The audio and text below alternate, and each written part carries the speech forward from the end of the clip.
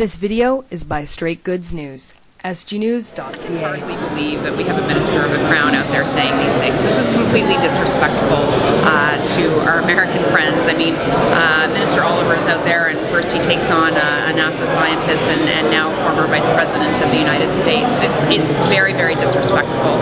I think, though, some of this is the Conservative actions coming home to roost. If you look at the fact that the international community is pointing their fingers at us for our lack of action on climate, well, yeah, of course. I mean, this is something the NDP's been saying for a couple of years now, that inaction on climate is actually going to hurt our international relations. It will affect our trading relationships. It will affect our economy. So I'm not surprised, unfortunately, to see that the international community more and more frequently the international community is coming out and taking us to task. So I think those criticisms are legitimate. The response from the Canadian government to call Al Gore names is preposterous and embarrassing, frankly. And this is supposed to be a tour where we're selling Canada, selling our oil. Do you think this is going to be an effective communication strategy? I mean, I've actually questioned before the thought that went behind sending Minister Oliver out to sell our wares, because he's not exactly skilled in diplomacy.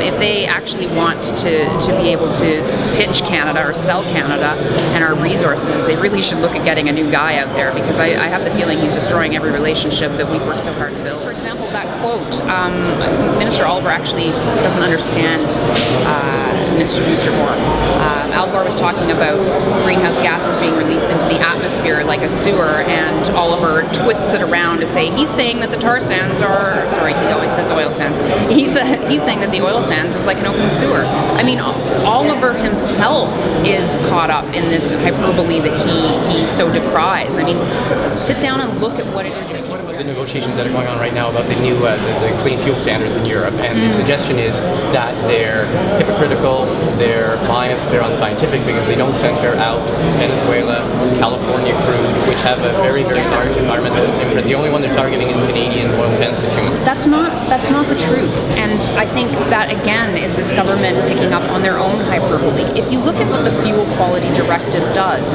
it puts a label on different fuels according to their greenhouse gas intensity. So oil sands product is there on the list. It doesn't say Canada, it says oil sands. And you know what? There's even a provision in these regulations to say, look, if you as a country or if you as a producer don't agree with the value we've assigned to this product, refute it. Bring us the science. Show us how we're wrong. So that is a perfectly reasonable way to set regulations around greenhouse gas emissions, but we're not reacting in a reasonable way. We have other sources of energy. We do have gas. We do have some offshore oil still happening. As we progress through time, we will start tapping into more and more unconventional energy sources, and that's just the reality. So we need to start looking at the transition to the green economy, right? It's going to happen. So let's start working on it.